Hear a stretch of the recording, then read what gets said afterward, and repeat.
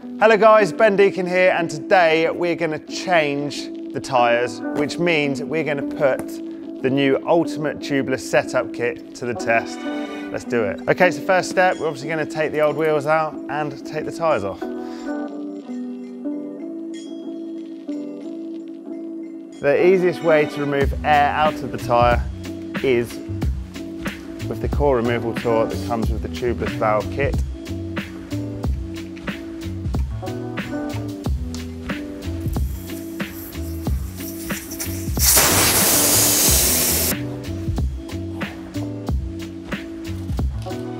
Just take the old stuff off.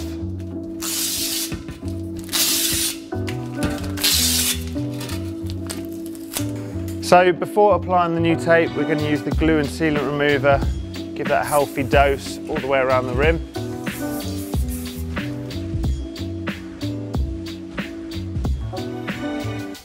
So we've left the glue and sealant remover on for 5 to 10 minutes. Now we're just going to agitate it. As you can see, 1 minute later, I've now finished giving it a spruce up around this lovely rim. We're now ready to install the new rim tape.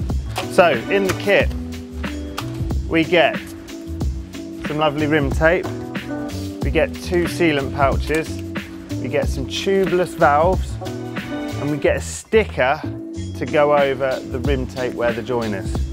Let's do it. Okay, so I've got the rim tape. I'm going to start just beyond the rim hole. I'm then going to go all the way around and then come just beyond it as well. So therefore we're double protected. And then how we can finish it off is with one of these stickers that just makes sure that the end bit doesn't flap up.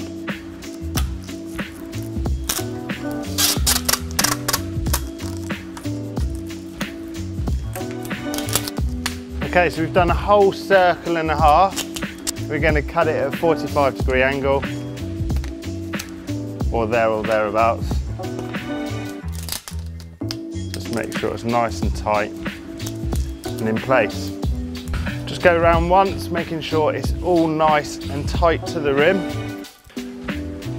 So once we've put all the rim tape on, we're going to use one of these stickers, and it is designed to stop the rim tape from flapping around. So we find the join,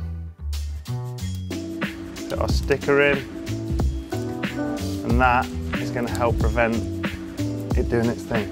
So once we've applied the rim tape, we're just going to locate where the rim hole is. Just put a little hole through,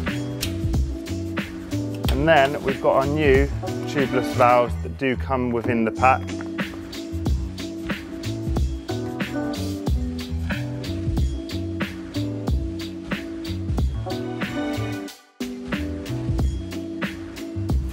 Putting the fresh rubber on.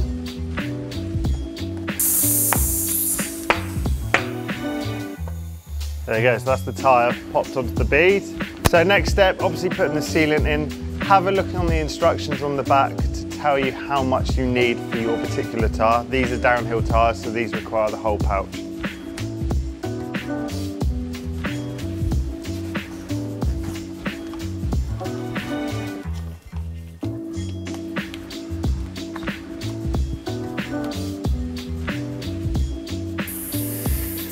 So there we go. On a mountain bike, we want between 25 and 35 PSI. Obviously, if you're a dirt jumper, you probably might want to go a bit higher. If you're riding in wet conditions, you might want to go lower.